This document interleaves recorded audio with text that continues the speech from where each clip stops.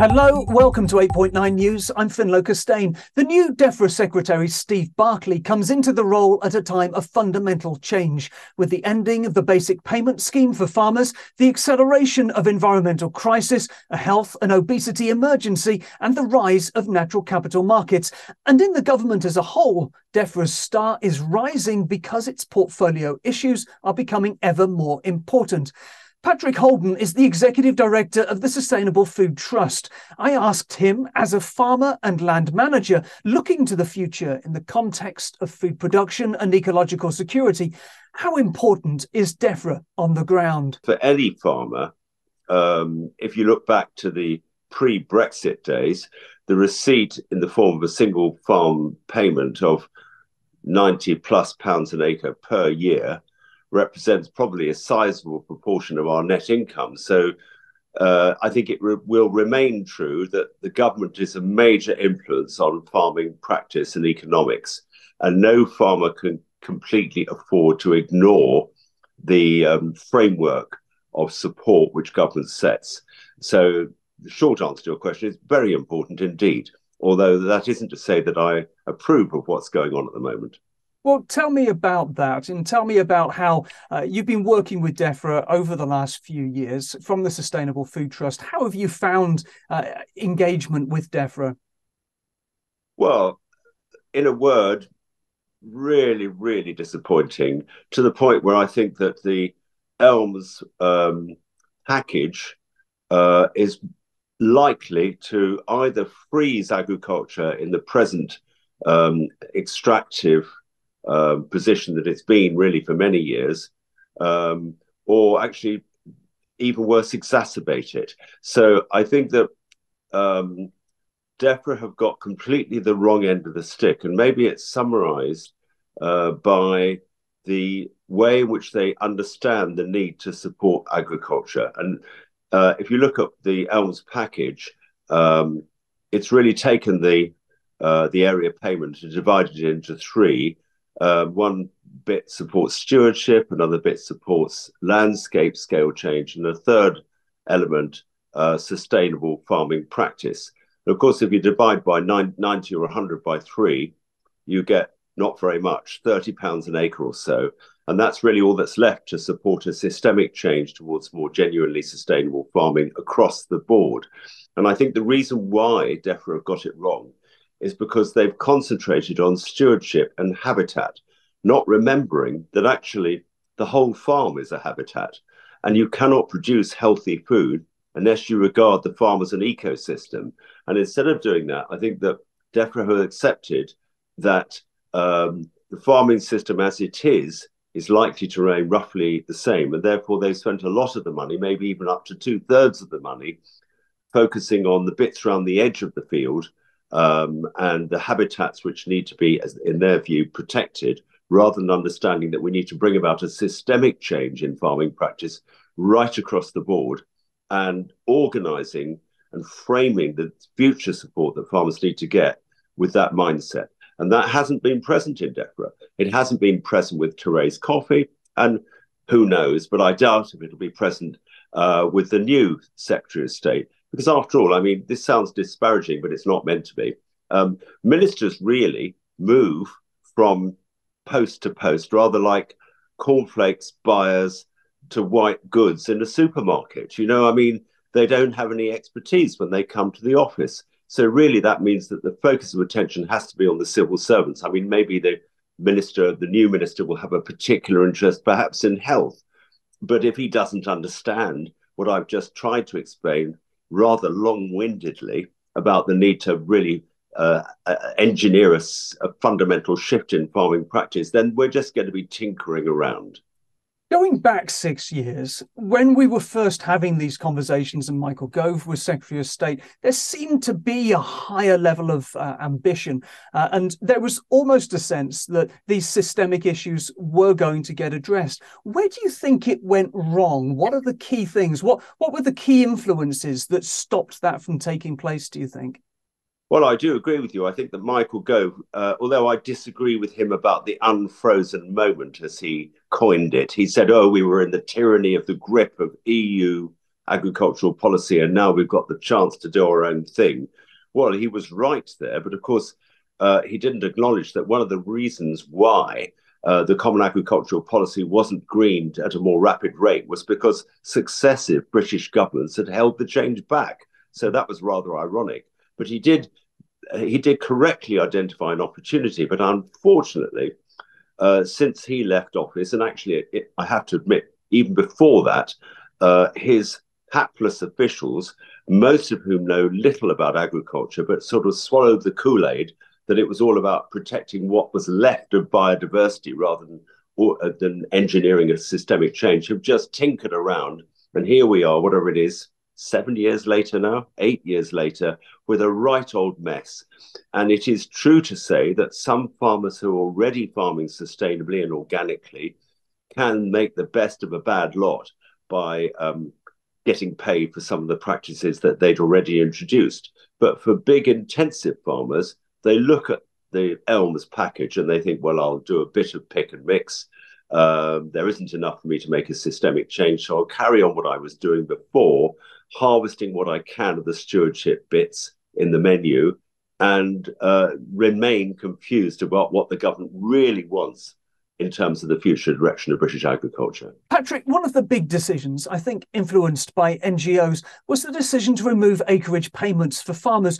Do you think that that was the right thing to do? No, I always thought it was completely the wrong decision. Because if you're going to encourage a change of practice across a farm, you have to reward farmers on an area basis. So it was right to decouple payments from what was effectively just a social security payment. If you didn't break the law, you got the money.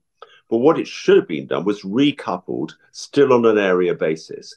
So let's say, I farm 300 odd acres in Wales.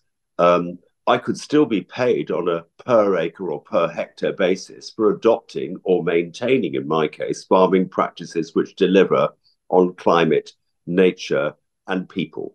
And if the new incentive package was linked to the area under my management, but only available to me if I either adopt or, as I said, continue to use practices which don't cause harm, which reduce greenhouse gas emissions, which increase biodiversity, not around the edges of the fields, but in the middle of the field, and deliver educational benefits and health benefits, then I think that would be the right signal to move the dial right across the country, which is what we need. Now, you talked about the civil service a little while ago, and when we're thinking about the reasons that farming revolution didn't happen, where do you place the blame? I don't want to be rude about the officials in Defra. I'm sure they're doing their best, but very few of them know anything about agriculture. And I've always thought for many years that if you design agricultural policy well, an intimate knowledge of agricultural practice, you're almost certain to get it wrong.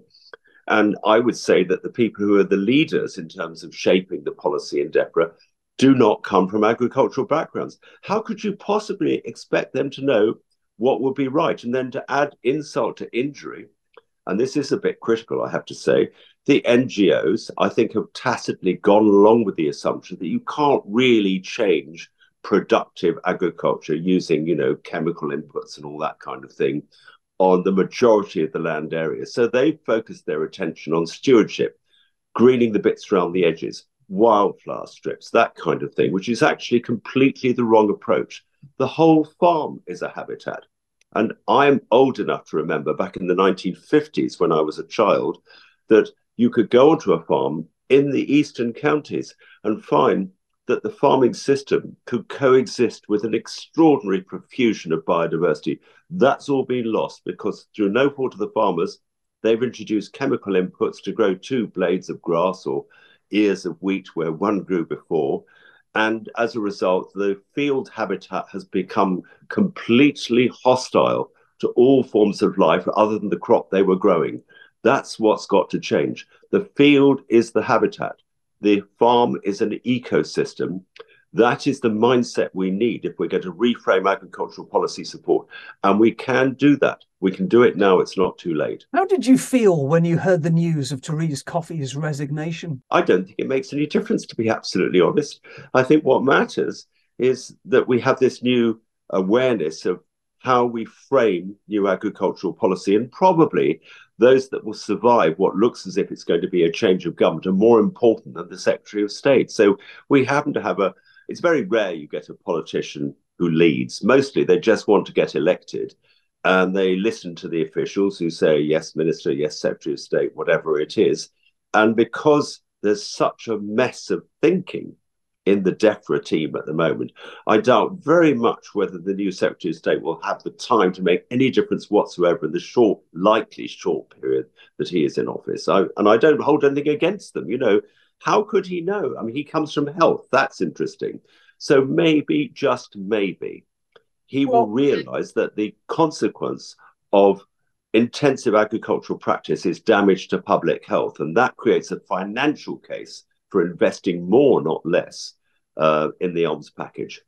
Well, let's just talk a bit more about health there. The nutritional content of the food that's being produced, about the way in which there is an obesity crisis, a crisis, across health, and the way that we manage land, the way that we produce food, not only can have an impact on the resilience in terms of ecological security, but on reducing the amount of money that we have to spend within the health service. Now, Steve Barclay, the new Secretary of State, has come from the Department of Health.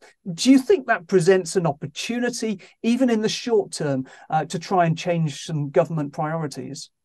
Well, I'll tell you a story. It's sort of a blast from the past story. We've got David, now Lord Cameron, coming into government. I had a meeting with Gordon Brown, ex-Prime Minister, when he was Chancellor, just at the beginning of the Labour administration. I met him at the House of Commons and I said to him, what would you think about the idea that we invested in more sustainable agriculture? We could save money on NHS treatment costs. And he looked at me and thought for a moment. He said, that sounds very new Labour. And then, of course, nothing happened. But in truth, we are risking bankrupting our government with ever escalating NHS treatment costs. And it's very interesting that people now are starting to realise this.